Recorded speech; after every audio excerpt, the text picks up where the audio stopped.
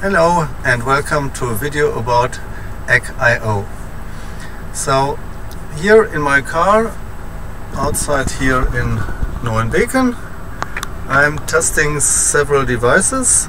I already have connected a GPS receiver, and the next I will do is connect this BNO085 to the AgIO.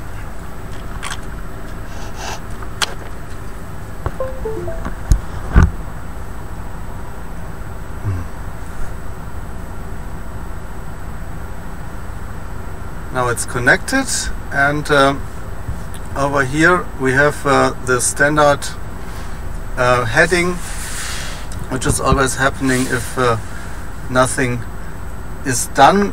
So this is the initialized value with 0, and when I start driving with the car, it calibrates to the correct value we have. And from now on there's a sensor fusion between the BNO and the heading of the GPS, and it's all the way corrected.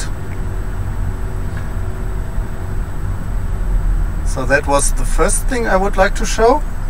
Second is I remove again this BNO and just put another GPS receiver in.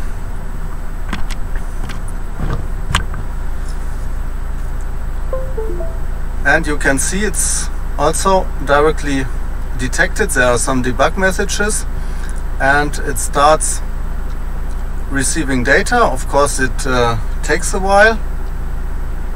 By the way, I have no internet connected here, so we won't see any RTK values here. It's just GPS single, but it's for the test I think it's okay.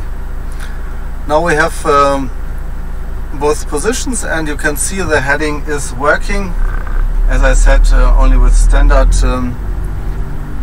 accuracy, which is of course quite bad.